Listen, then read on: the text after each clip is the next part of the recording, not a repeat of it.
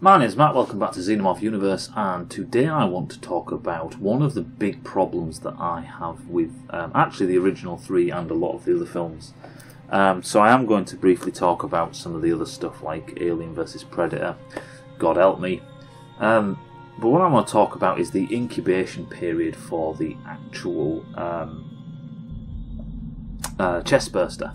So the embryo, the alien larvae, whatever you want to call it. The little bastard that sits inside your ribcage and then just all of a sudden wants to join the party at a moment's notice. So this has been muddled up and mixed around and messed around with completely over the length of all the films. And so we're going to stick with the core three films as usual because the rest are just garbage. But there is no real evidence for how long it takes. Now, people are going to start citing comic books and other expanded universe rubbish. We're not interested in that in this, in this video. If you don't like the fact that I only include the first three films, then I've literally unsubscribed because basically that's what I want to talk about most of the time. But anyway, getting back to the subject, how long is the incubation period? And I'm going to do another video later on about the actual growth of the alien and how long that takes. So if we look at the first film, Alien, the 1979 classic, there is no real mention of time in the film. So the time it takes for Kane to be infected, dragged back to the ship, how long he sits inside the medical bay, the medical wing, and then his awakening, and then the Chesterbuster scene. So we know how long it took from the waking up to the Chesterbuster scene because he says, before we go back to sleep, I need something to eat. And then Dallas says, I'm fine, and all that rubbish. And then we have the Chesterbuster scene. So we know that that's literally, 5-10 minutes, up to half an hour, something like that. But how long was Kane actually out of it for? Every time that they switch scenes, it seems like quite a lot of time has gone past. There's a lot of repairs. Parker and all the rest of it. Parker and Burke say that Bert, say that it's 48 hours or something like that. We don't know how long it took them to actually check what is damaged and what isn't.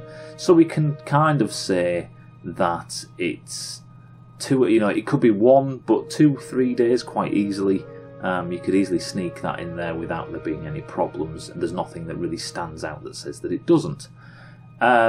So we've got a time zone between 0 to 24 hours, 48. I'd say 48 hours to 3 days, something like that. We don't know how big the actual the embryo that's implanted is. By the size of the face hugger, it could be anything from the size of, so just say a small marble, to a packet of 10 cigarettes. Who knows? But it has to grow to the size of a Chesterbuster, which is the size of a rolling pin completely, if you want to think about it like that. So yeah, where does it get its nutrition from? It could probably get its nutrition from the host. Where exactly does it sit, etc. We'll go into that later on in another video.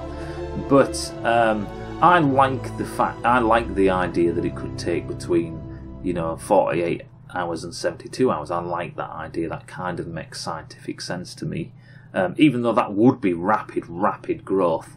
So then, if you look at Aliens, there is no real reference there. The colonists, we don't know how long they've been on the wall. The girl that actually has the Chesterbuster, we don't see that either. So we don't know how long she's been there. When we look at Alien 3, Ripley is running around what seems like for 2 or 3 or 4 days. Now, you could speculate that possibly this is because it's a queen, or she thinks it's a queen, or what have you. But yeah, you see, there's a good indication of how long this could possibly be, is the fact that Ripley has probably been out for 1 or 2 days when they recover her, that she's been running around this entire prison facility for 2 or 3 days, maybe even 4 days, and then the birthing scene at the end of the film, which was omitted for some films and which wasn't. But we do know up until that point that she hadn't actually given birth, as it were. So if we'll just look at them 3 films, basically we've got a, I would say between 24 hours and 72 hours between there, which nicely seems believable. Now, when we actually, and this is the reason why I can't stand 1, the extended universe, number 2 is the Alien vs Predator films, and number 3, Covenant and all the other rubbish that go with it. For the simple fact is, these things now go because of pacing or whatever, I don't know, but they go at rocket speed. In Alien 4, we have the dude who's running around, he's been impregnated, not for that long, a couple of hours, maybe 6 hours, maybe possibly 12 at a push. But the guy with the glasses on, where it comes out of his chest and goes through the guy's head, is ridiculous. Let's not be stupid about it. It was hard enough when you watch the original film for it to burst through Kane's chest. Trying to burst through someone's chest and through their head instantly is just fucking stupid. Next we move on to the Alien vs Predator films when they're in the temple. It is, what is it, half an hour? An hour? Maybe an hour and a half? It is ridiculous. Absolutely ridiculous. The Predator, it takes longer for some reason. He can run around like a dickhead for some reason. It doesn't affect him until the very end. Again, it's just, yeah. And this is why I don't like these films, because it's a mockery of the science fiction of it. When we look at, again, Prometheus, the whole tadpole stupid deacon thing, yes, I know that's not meant to be the Xenomorph, but it's not far off, or whatever. That is just, it makes me want to fucking cringe. And when we look at Alien Covenant, the little white things that pop out of everyone's backs, I don't know the name for them, neomorphs or whatever they're called, I don't know, and I don't care. They are ridiculous, stupid. Some spores go into your ears, and then all of a sudden, half an hour later, you've got this thing, the size of a small child coming out your fucking back. It's ridiculous. And then when you look at the actual captain, facehugger on his face, and the other bloke, these aliens are coming out within less than 6 hours. It's just preposterous.